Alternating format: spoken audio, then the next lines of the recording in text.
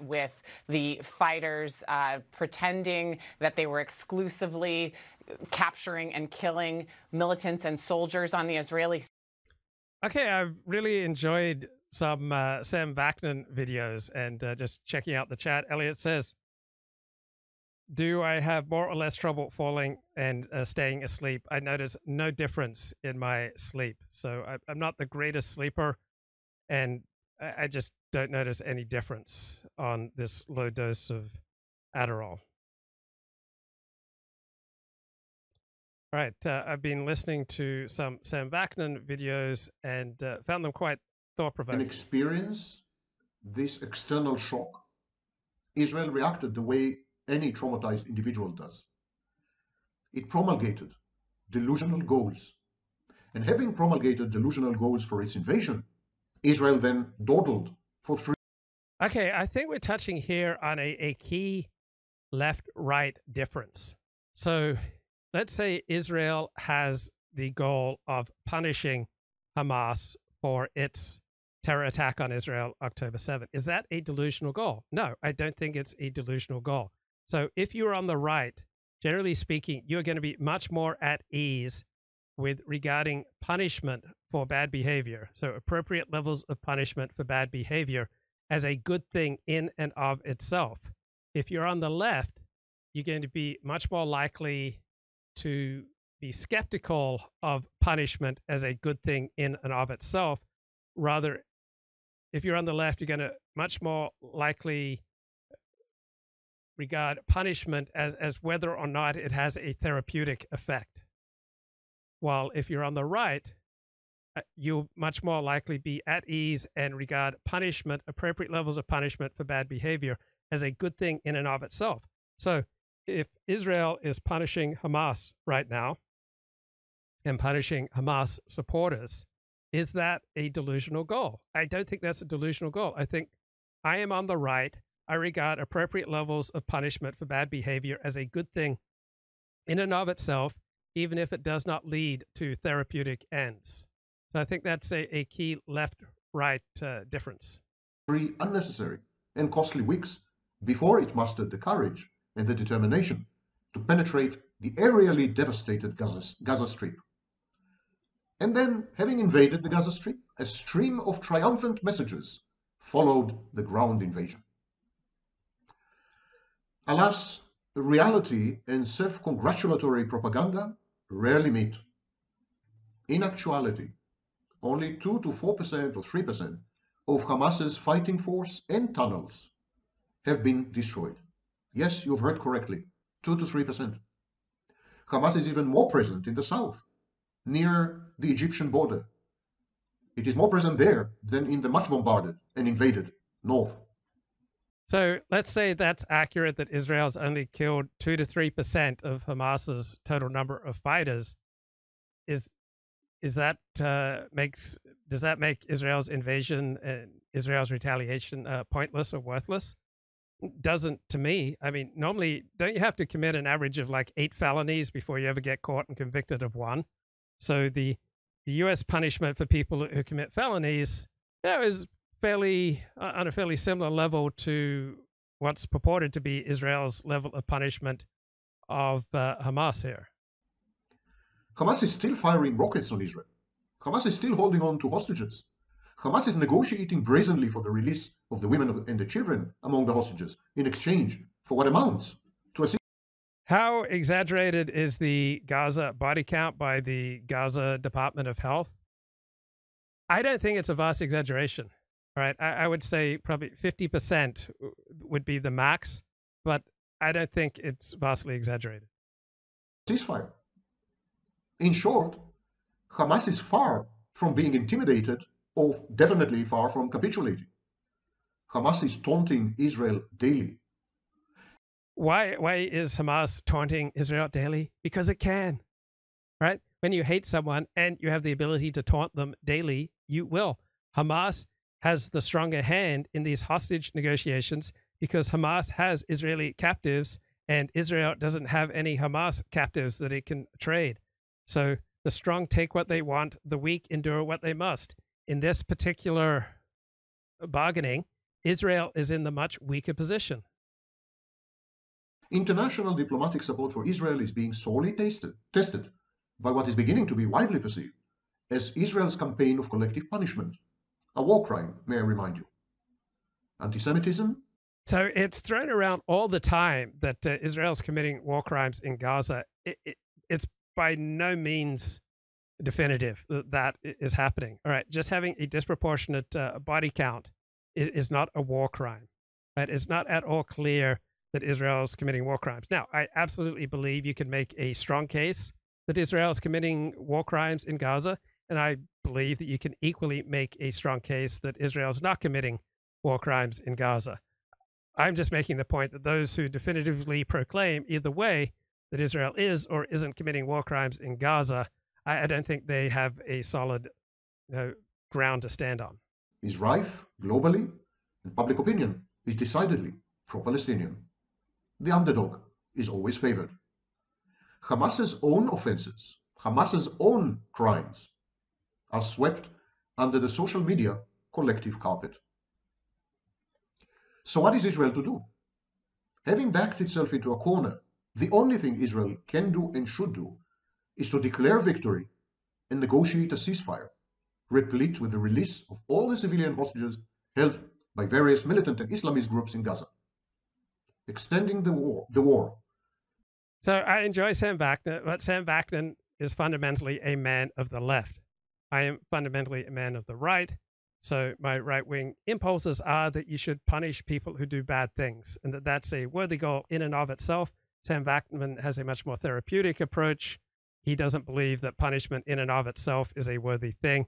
Hence, he is much more hostile to Israel's war in Gaza.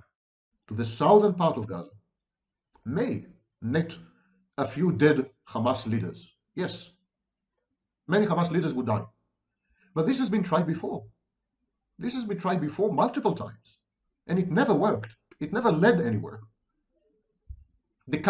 It never worked. Well, if you're right wing and you believe that punishing bad people for doing bad things is a worthy goal in and of itself, then you are fulfilling your hero system. You are acting out of your view of the world and how it should work by punishing people who are doing evil things, and that works for that right wing hero system. Sam Vaknin has a left wing hero system.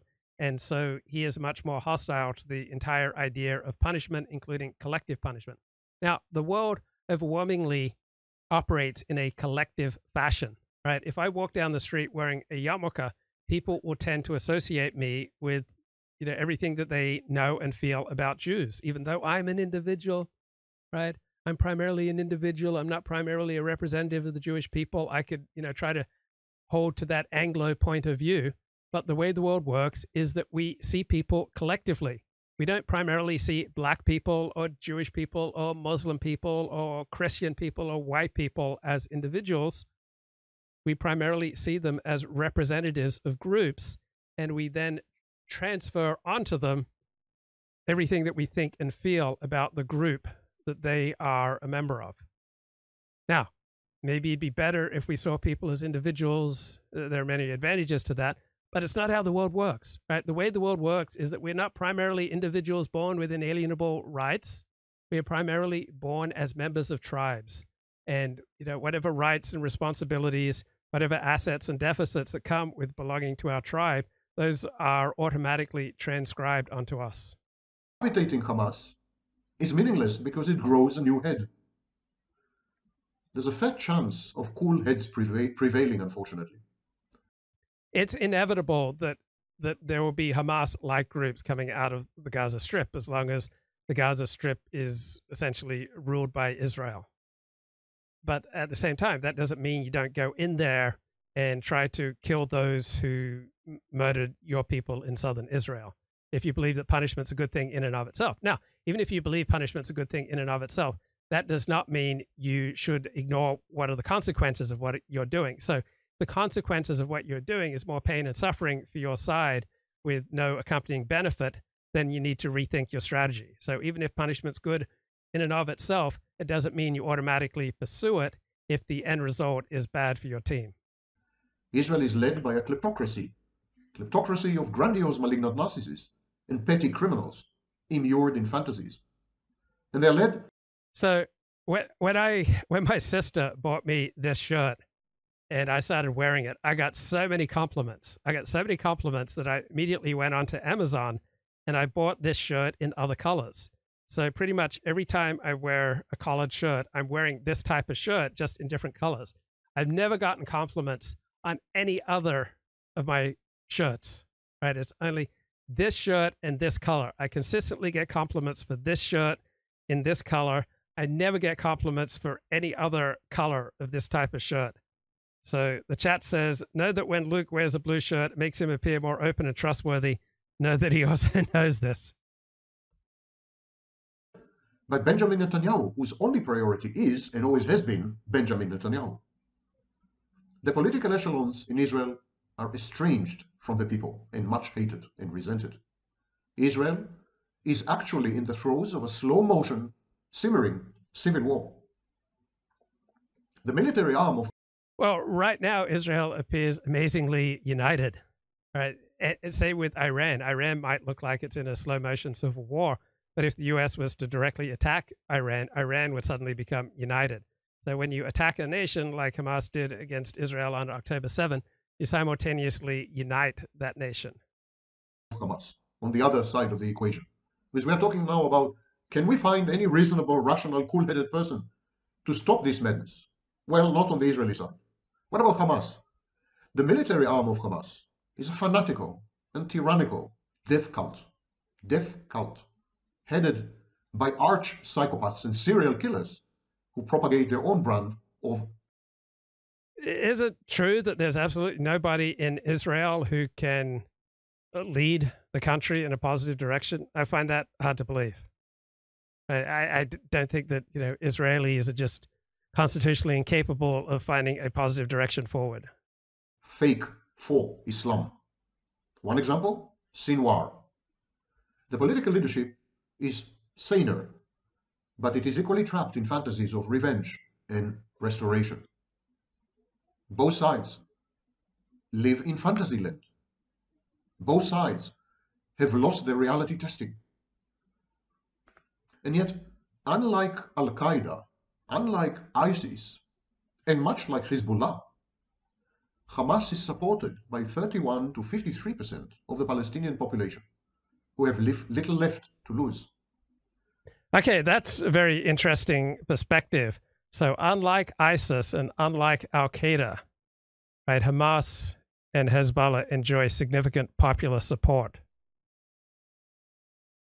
I hadn't heard it phrased that clearly. If that's true, that's significant. Okay, so the type of shirt that I'm wearing is a Van Heusen men's dress shirt, fitted poplin solid. So I've got it in about 10 different colors. Additionally, both Hamas and Hezbollah are numerous, about 150,000 warriors, fighters combined. Both outfits are well-trained and well-equipped. I think that Hamas and Hezbollah combined are a definite match to the IDF's best. They are definitely going to give the Israeli Defense Forces a run for their money. It is therefore impossible to exterminate Hamas the way the West has dealt with ISIS, for instance, because ISIS had no support in the population. It imposed itself on the population. That's not the case with Hamas, which is essentially a grassroots operation. Many on both sides of the Israeli-Palestinian conflict now say that the only solution to the conflict between the Palestinians and the Israelis, a conflict that has been going on since 1882, by the way. So many voices in both camps are now saying that the only solution is ethnic cleansing. One of these two peoples has to ethnically cleanse the other. Either the Jews ethnically cleanse the Palestinians, or the Palestinians ethnically cleanse the Israelis. So that sounds absolutely horrible, but it might also be true. A lot of absolutely horrible things are also true. There was a modern Orthodox professor in Israel who made an offhanded remark that the only way to stop terrorism would be to, as a matter of routine, find the family, the relatives, the closest friends of terrorists, and then rape them. And knowing that this would be the fate of your family and friends, that would be a significant deterrent to terrorists. Now, that professor was shamed and ostracized and condemned. It might be he also spoke the truth.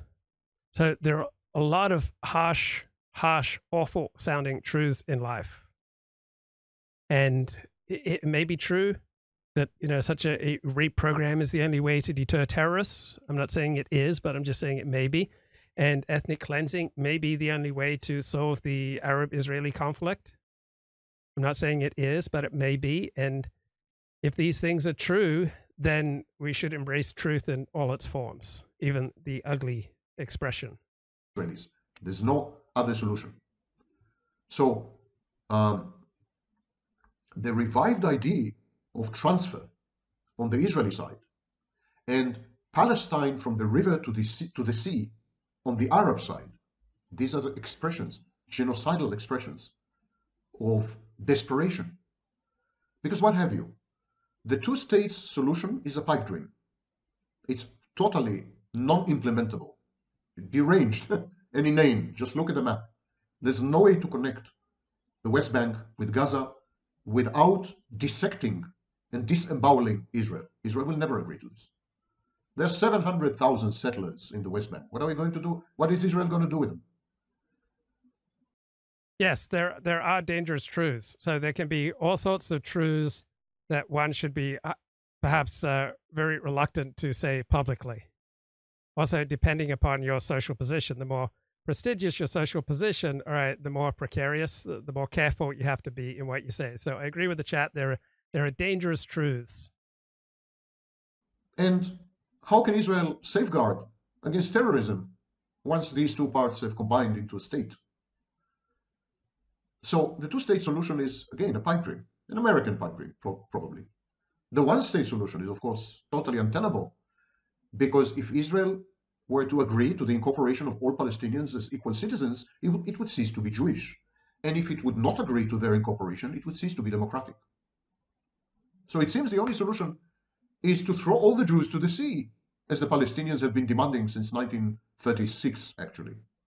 Or to transfer all the Palestinians to Jordan, or a similar country, as many Israelis have been suggesting since 1948. Both parties maintain maximal positions and victimhood grievances. Both parties insist on possessing 100% of the territory of Palestine or Israel, depending which camp you belong to. And Curious Gazelle notes that Sam Vaknin is a self-confessed narcissist and a narcissism researcher. Yes. So you can have personality disorders and still make contributions to public discourse. I certainly hope so, because I've got my share of personality disorders, more than my share of personality disorders. I sure like to hope that even in my highly flawed state that I can still make a contribution to public discourse. And currently, Israel is poised to exact revenge on Gazans for the October 7th atrocities. It fervently wishes to destroy the Hamas. But even if, implausibly, Israel were to succeed, Hamas is the symptom. Hamas is not the disease. The disease is the Israeli occupation. Yes, Hamas is the symptom, but sometimes it's worth it just going after a symptom, right? If you've got a bad headache and a cup of coffee cures it, or if you're having problem sleeping and, say, a gram of magnesium at night helps you to overcome this problem, or a new pillow helps you to overcome this problem. Yes, I totally agree that Hamas is the symptom more than the problem, but it is worth it many times to go after symptoms. Of territories with millions of Palestinians. If Israel is successful at eradicating Hamas, another Hamas will come forth.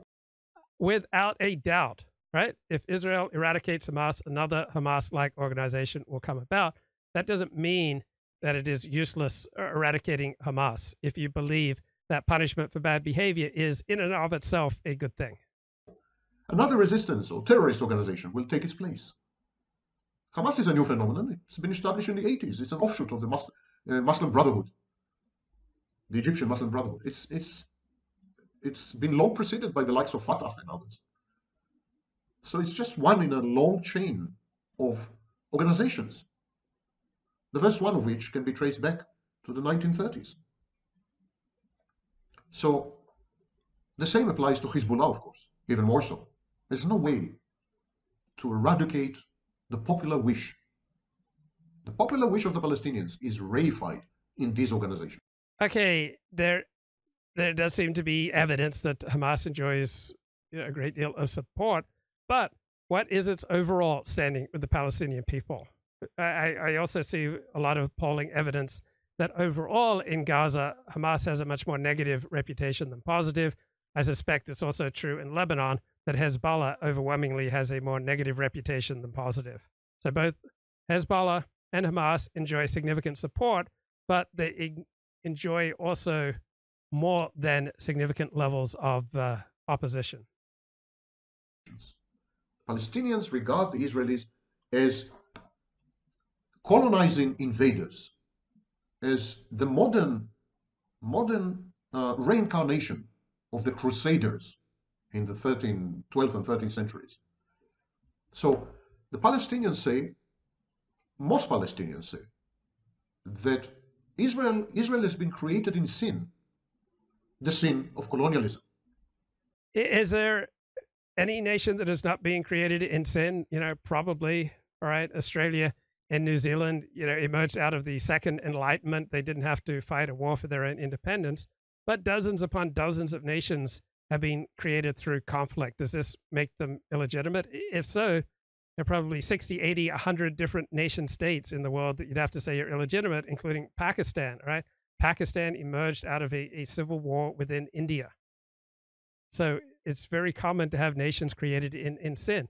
And if you have, say, a classical Christian understanding that lust is sin, then almost every single human was created through lust, right? I suspect that most people are not thinking about God when they conceive their children.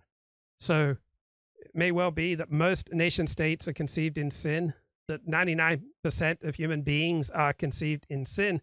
Does this make 99% of people and 80 different odd nation states illegitimate simply because they were conceived in sin? I don't think so. Now, out of expediency, some Palestinians have accepted Israel's right to exist. But deep inside, they perceive this as a temporary pause in a war that may last for centuries and that will end inevitably with an Arab victory. Many people say that this is a religious war. It's partly true. The vast majority of operators. Now, will the Arab-Israeli conflict inevitably end in an Arab victory? Maybe, because Israel only has to make a mistake once, right? It's such a tiny country with so little strategic depth that it just takes one mistake. So imagine if you had to live your life where if you made one significant mistake, your life was over, right? You would not be expected to have a long lifespan. So this may well be correct. Obviously, as a strong Zionist, I hope it's not true. Terrorists, activists, politicians, thinkers are Muslims. But there's been a hefty and consequential presence of Christian Arabs, especially among the terrorist groups in the 70s. So it wouldn't be 100% correct to cast it in terms of a religious conflict or a clash of civilizations. No, it's a simple war over resources. It's a conflict over territory. The Jews, the Israelis feel that they are with a back to the wall, having endured the Holocaust in Europe. They have nowhere to go, nowhere left to go. Israel is the last stand. Israel is the modern Masada. And the Palestinians feel that it is unfair, that they have been rendered in. And Curious Gazelle makes a great comment. Yes, but Sam Vaknin's narcissism is blinding him. He's acting like his proposals are brand new when they are, a common, well-known existing strategy. Well, I mean, I'm sure my own narcissism blinds me. I get up and do all sorts of live streams where I probably contribute very little, if anything, to the public discourse, but I have an exaggerated sense of the importance of what I'm saying. I have an exaggerated sense of the profundity, the novelty of my own insights, right? I come to these live streams and I think that I've got something new, provocative, important to say when it's very likely being said by 5,000 people wiser and smarter than me. So there is probably some level of narcissism in certain contexts, which is adaptive, all right? It enables me to get up and do a live stream, convinced that I've got something important and valuable and beautiful and truthful to give to the world. And I am undoubtedly, frequently, usually, greatly exaggerating the novelty and profundity and beauty and truth of my own insights. I'm sure that's true for Sam Vaknin as well. I'm sure it's true for most live streamers. Internally displaced, wrongly called refugees, by the way. Technically, they're not refugees. They're internally displaced. They've been, some of them, not all of them, some of them have been expelled from their own villages and have had to give up on their lands and houses. Others left voluntarily. It's important to mention. I refer you to the magisterial works by Benny Morris. Israel is a paper tiger. And Curious Gazelle corrects me. She said, not true, Luke 4. No civil war led to the creation of Pakistan. It was a democratic vote. As a consequence of partition, violence did take place. Well, hundreds of thousands of people were killed as a result of the partition of Pakistan and India. So I'll just leave it at that. I'll take it for granted that you are accurate, that the creation of Pakistan was the result of a democratic vote rather than a civil war. Maybe we're both true. Maybe there's both an element of civil war and a democratic vote, and they both had a profound impact on the creation of Pakistan. The Israeli Defense Force is in bad shape, having endured budget cuts and worse, internal strife between left and right, religious and secular. So I often have people ask me, don't you wish you had more viewers? And yes, I wish I had more viewers, but I'm not willing to sell out, generally speaking, to get more viewers. And I've experimented with that in the past, giving people what they want, going for the easy, controversial, attention-grabbing, visceral type of streams filled with, trash talking and blood sports. So the more visceral the debate, the more trash talking and blood sport on your channel, the more views you get. But the longer I've been doing this, the more I want to minimize the chances that what I say and do and offer and create and broadcast on this stream hurts people's lives, try to maximize the opportunities that what I have to say, if it has any effect on someone, it's a positive effect. And it's more difficult to create a widely watched stream that's good for you than a trashy stream that's bad for you. So what's the highest number of live viewers? Several times I've had around 1,000, including for the Jim Goad Saturday Night Massacre. It's in bad shape, similar to the Russian army. These are paper tigers. Should Israel be confronted with aggression on several fronts, Lebanon, Syria, West Bank, Gaza, Israel will be defeated. It does not have the capacity to prevail. And the Americans... Is that true? Right? Is Israel as weak as he says? I suspect Israel's in a stronger position than this. But he's saying that Sam Vaknin has said several times over the past 6 weeks that Israel cannot win a two-front war, let alone a three-front war. I suspect Israel could simultaneously defeat Hamas and Hezbollah. But maybe he's correct. Maybe the IDF is weaker. Maybe Israel is weaker than I expected. I find this a provocative point of view here by Vaknin, which is why I'm playing it. It's something that I think about. It's an open question for me. Is Israel as weak as Sam Vaknin describes here? They're well aware of this fact. They are aware of Israel's frailty. And this is why the Americans are moving military assets, substantial military assets, into this region, rather than, for example, into the South China Sea. Iran's potential involvement may lead to an escalation of this local conflict to a regional one, akin to Vietnam. Both parties are committing war crimes against civilians habitually. Acts of terrorism, on the one hand, are met with acts of state terrorism. So neither side is a saint. There is a chance, but there is a chance that Israel's actions may force Hezbollah to get involved. And Israel's disproportionate reactions to Hezbollah's initial measured provocations was unwise. The idea that this is the time to get rid of all of Israel's enemies is based on a delusional, fantastic, grandiose, inflated, extreme misperception of Israel. Wait, what if Israel can use this time to dramatically diminish Hezbollah? Right? Is it really in Israel's best interest to live with the Hezbollah. It's got something like 150,000 to 200,000 missiles aimed at Israel, when this might be an opportunity to destroy Hezbollah? Israel's real power. I don't know what these political and military leaders are on, but whatever they're on, they should stop taking it, because it is distorting seriously their judgments and ability to gauge reality properly. Syria may also support Hezbollah sporadically. So I often hear rhetoric that you can't negotiate with terrorists, you shouldn't negotiate with terrorists. I think Israel's probably doing the right thing here, negotiating the release of hostages in exchange for a ceasefire with Hamas. I mean, the most valuable deals you can make are with your keenest enemies. So, yeah, there's a time and a place to negotiate with your enemy and to negotiate with terrorists. And this seems to me an adaptive negotiation with terrorists as Israel, reaches some kind of accord here with Hamas via Qatar. As might the Iran-backed militias there and in Iraq. I personally doubt this conflict will involve any other actors. The Palestinians have alienated, literally, all their supporters over the years. Quite a feat, if you ask me. The Palestinians... Yeah, that's an interesting point. I mean, the Palestinians have overwhelmingly alienated all their potential backers. And so this conflict may not escalate, right? I mean, Egypt and Saudi Arabia probably hate Hamas and have contempt for Gazans more than Israel does. Palestinians are political, diplomatic, and military orphans.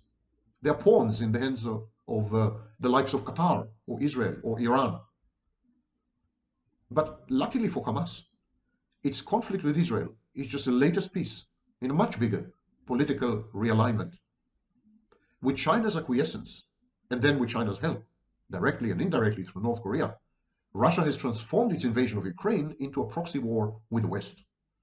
And this led to an escalation in conflicts along the fault lines between East and West, all over the world, including the Middle East, and of course, shortly, Taiwan.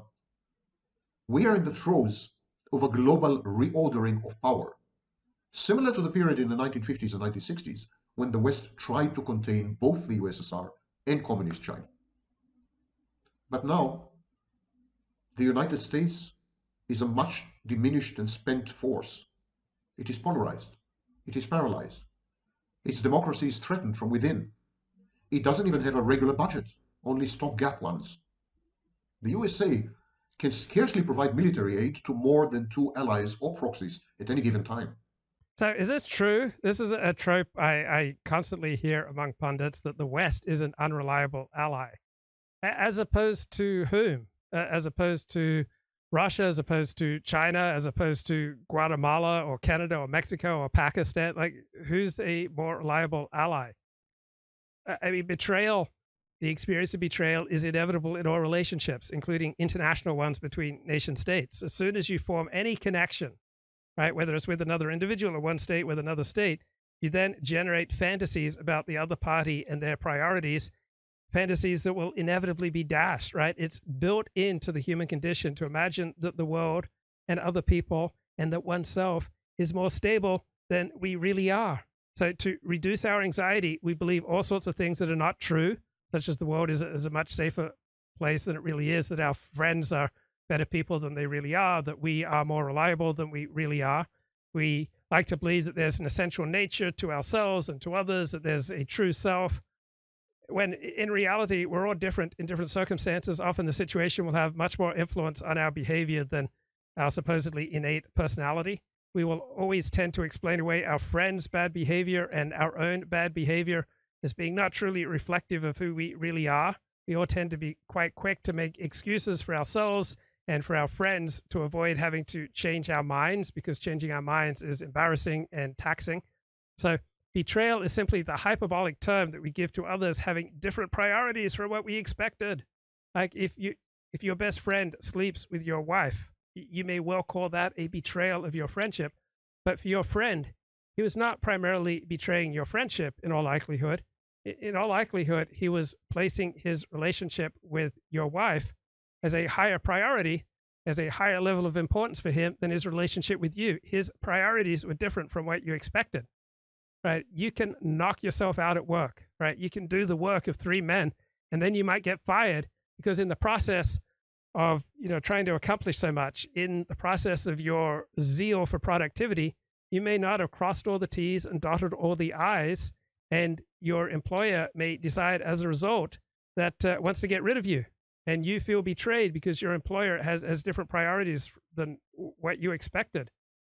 So the United States is, changing its relationship with Ukraine and Israel. This is widely reported over the past few weeks that the U.S. is becoming less supportive of Ukraine and Israel. If true, this is not primarily an indictment of the fickleness of America or the fickleness of the West. It's simply a painful acknowledgement of reality that previous levels of American support for these countries was not aligned with America's best interests, right? When America withdrew its forces from Afghanistan in August of 2021, it looked bad, but it's still probably in America's best interests, right? There are many times in life when it's best to leave in a shambolic way than to try to hang around and preserve your dignity, right? America's influence does not ultimately depend upon appearances. Rather, America's influence springs from America's military and economic might. So I think the Biden administration has been absolutely reckless by vastly increasing our chances of getting into war with Russia, war with Iran, and war with China, right? But even the Biden administration and its voluminous support for Ukraine is seeking to dial that back in the face of harsh reality. Joe Biden has long been a very strong supporter of Israel, but now, circumstances are changing so that he has to recalibrate and readapt that. So I don't agree with Sam Vaknin here that the West is a particularly fickle ally. I think, everybody has to constantly reassess their priorities when circumstances change, right? When we are in a different situation, we behave differently. NATO is underfunded and undertrained. As Ukraine and Israel, I'm going to find out very soon, the West is not a reliable or long-term ally. The axis of resistance, Iran, Lebanon, Syria, Iraq, Hamas, the axis of resistance is becoming aware of the fact that the West is not what it used to be, that it is a facade, a Potemkin force, power. In any fight, in this fight between West and East, taking place on multiple fronts all over the world, is the only thing that is still sustaining phenomena such as Hamas and Hezbollah. The emergence of the BRICS group of countries. BRICS used to be China, Russia, South Africa, Brazil. Now they've invited Iran to join. Imagine. It's a slap in the face of the United States. So, exactly as the United States will not let Israel fall, the axis of resistance, backed by the likes of China and Russia and so on, will not let its own soldiers, Hamas, Hezbollah, it will not let them fall. This is a war by proxy.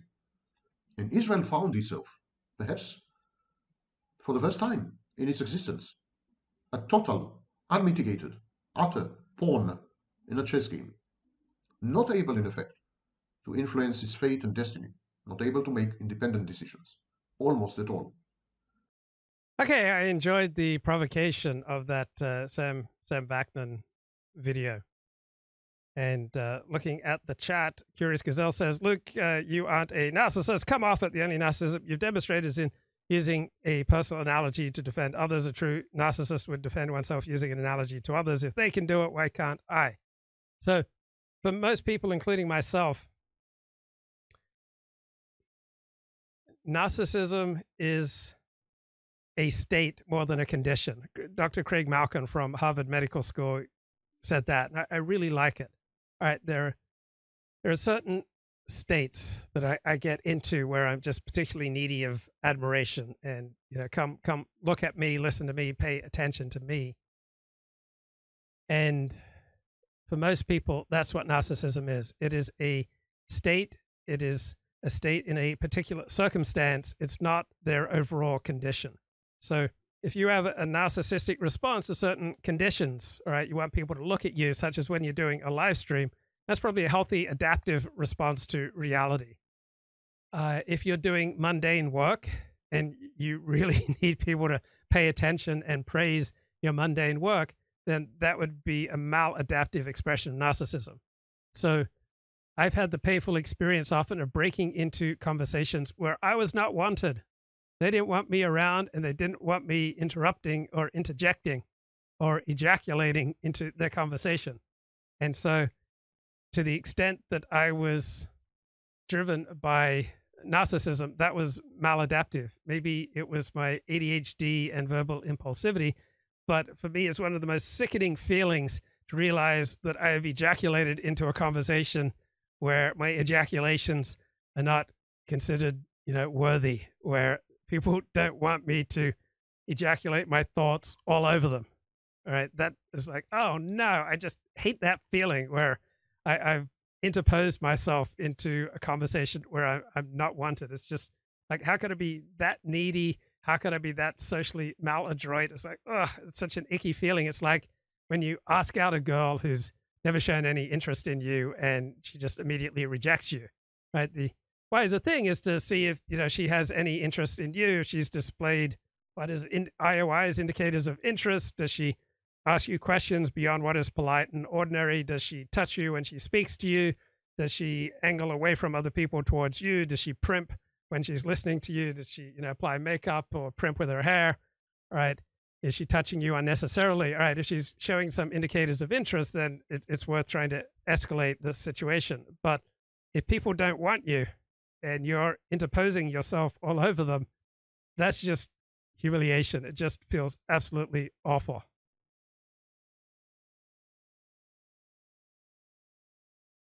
And let's have a look at the chat. Curious Gazelle says the global sympathies toward the Palestinians are coming from universal leftists. If you negotiate with Hamas, you no longer will be criticized by the international left.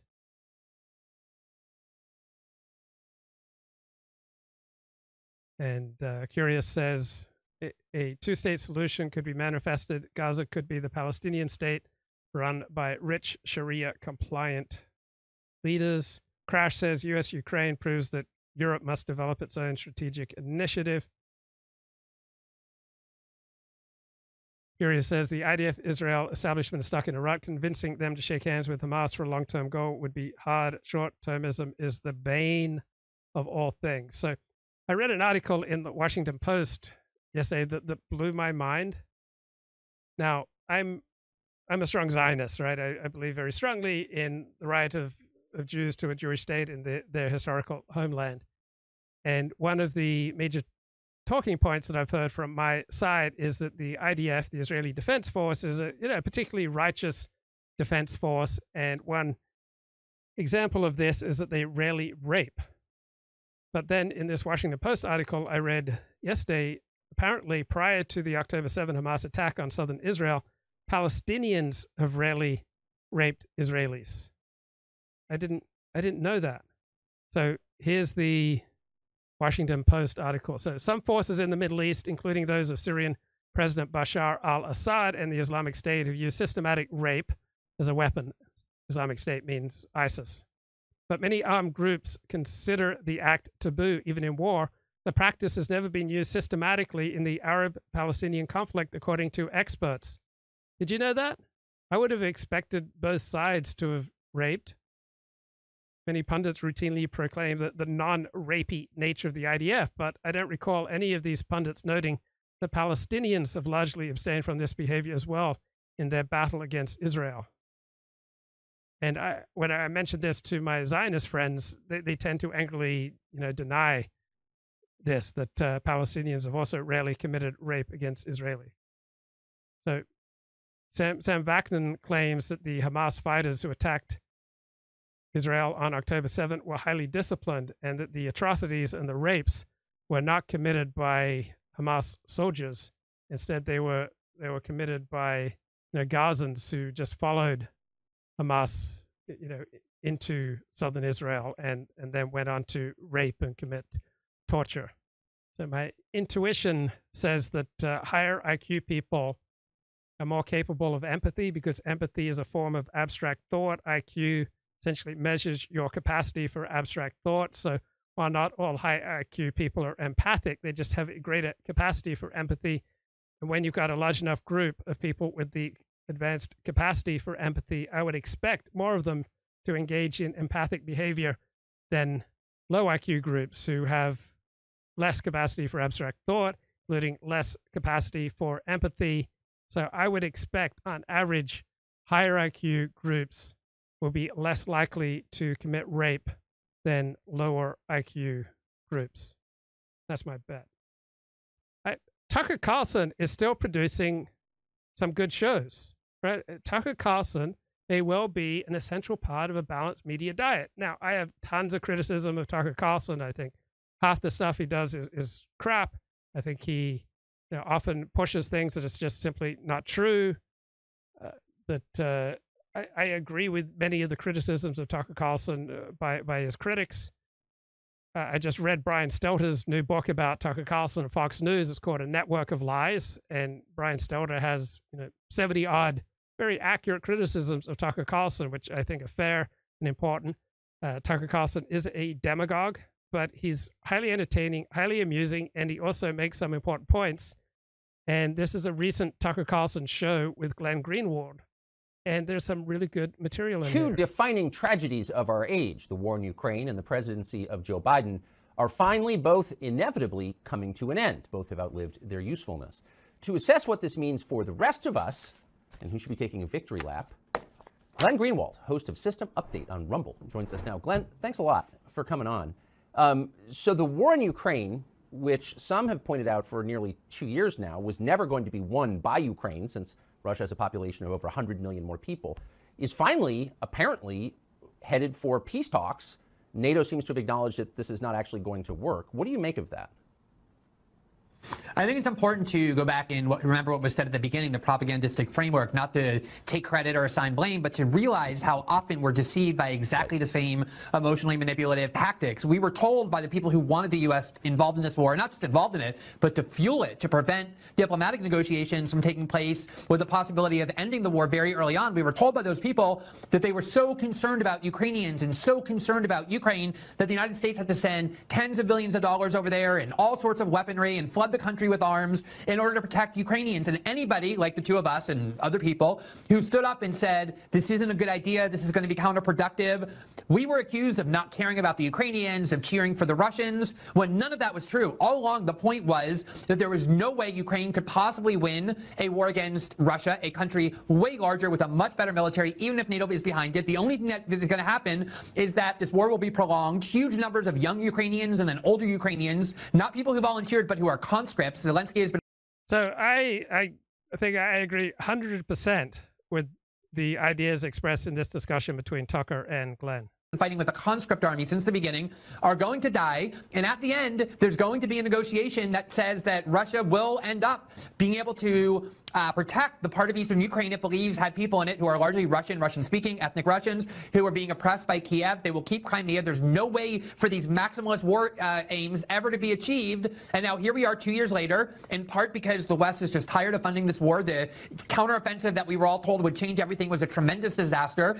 They barely have any people left to fight. They're now dragging 45 and 50-year-olds off buses and sending them to the front. And the United States has a brand new war that it seems more excited over. And now they're finally telling the Ukrainians, and so is NATO, look, the gig is up. It's time for you to sit down at the negotiating table. And we're now in a position where NATO has to beg Russia to be happy to keep 20% of Ukraine, which is what they've controlled pretty much without any change for the last year or even year and a half, as tens of billions of dollars were wasted and thousands upon thousands of lives were extinguished. And I would argue it's even worse than that, since the Biden administration and our European allies provoked this war on purpose. They've known for 20 years that the red line for Russia was NATO expansion onto its borders. And they sent the Vice President, Kamala Harris, to the Munich Security Conference 2 Februaries ago to tell Zelensky, we want you in NATO, knowing that this would provoke a war. I mean, I don't see any other way to read it.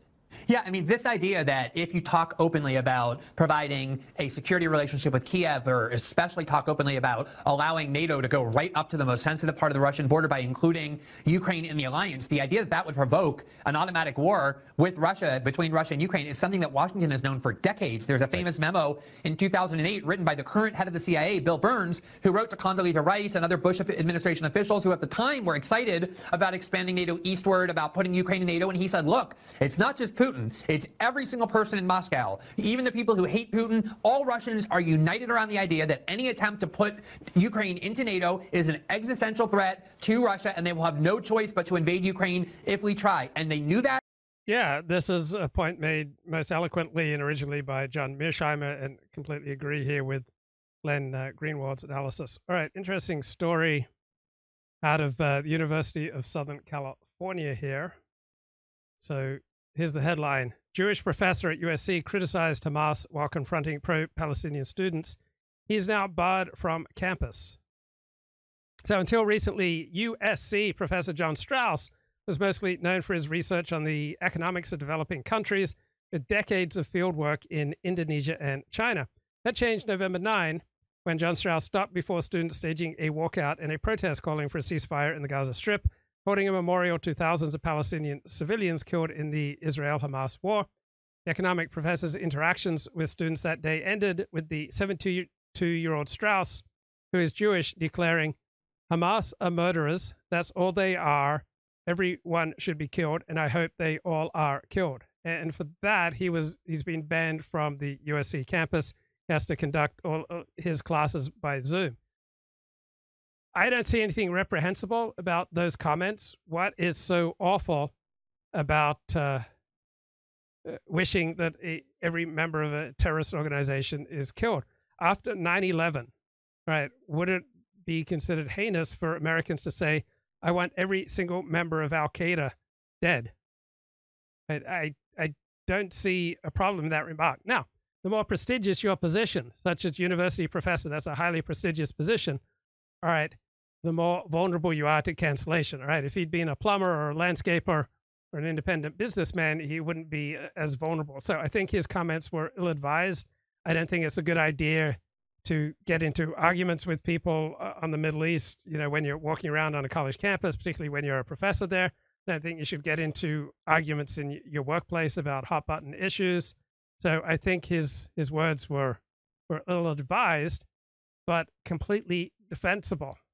Right? I think there's absolutely nothing wrong with wishing for the deaths of all members of a terrorist organization. I think it's outrageous that he's been banned from USC, but you can be 100% right and still be ill-advised. All right? There's a basic California driving law, don't be dead right.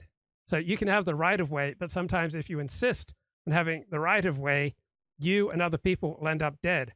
I remember once I was listening to pop music, maybe as the force of my ADHD. I was having such a good time loudly listening to the music in my car that I went through a red light at about 70 miles an hour. And there were all these cars lined up to turn in front of me from the freeway, Interstate 80, to turn onto Rockland Road, I think it was. But luckily, they did not insist on being dead right. Because if they'd turned out in front of me and I was barreling down at 70 miles an hour, I could have killed a whole bunch of people, including myself.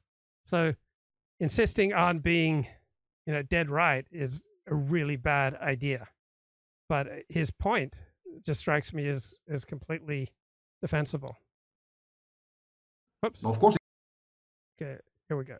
And they ignored those threats. And I absolutely think, Tucker, that, one of the things that is, I think, the greatest fraud of this war is that the people who kept claiming they were so concerned about Ukrainians were, in fact, totally indifferent to the Ukrainians. They were willing to sacrifice Ukrainians and Ukraine at the altar of getting back at Russia. I think in large part because they wanted to extract vengeance against Russia for what they perceived to be Russia's role in helping Donald Trump win the 2016 election and causing Hillary Clinton to lose. And they were willing to sacrifice an entire country and to wipe out tens of thousands of lives of young people who didn't want to fight in order to fulfill their political goal of extracting vengeance against Russia, weakening Russia.